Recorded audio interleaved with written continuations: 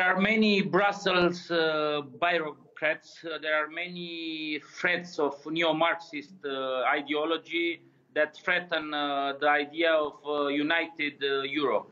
That is why we have to defend our Europe, the Judeo-Christian Europe, the Europe that has values, and the Europe that stands united against threats like cultural movements like cancel culture, for example, that want to destroy our historic origins and want to destroy our identity. The question of the identity of the certain countries and certain nations in Europe seems to be out of date due to the Brussels elites. Why, in your opinion, in Central European countries, the conservative moves are getting stronger and stronger? What is the reason for your party to gain such a high ratings right now in Romanian politics? Well, so that the public in Poland can understand us, Poland and Romania have a lot of things in common.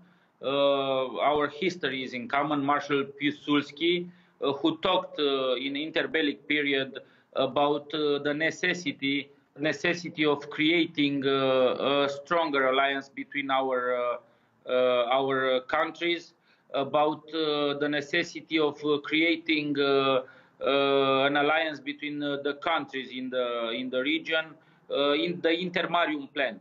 If we had the intermarium, there wouldn't be a threat from the Soviets and the Nazis and the totalitarian movements that want to dominate the world. We wouldn't have the Ribbentrop-Molotov Pact, and the history would have been better for our countries.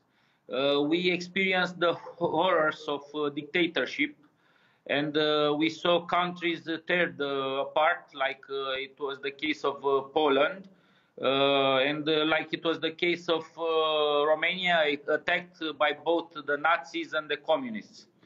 Romania and Poland and other countries in Visegrad Group, for example, experienced the terrible communist regime. So we don't want, again, Marxism or neo-Marxism or different leftist ideologies that want to tear our national identity.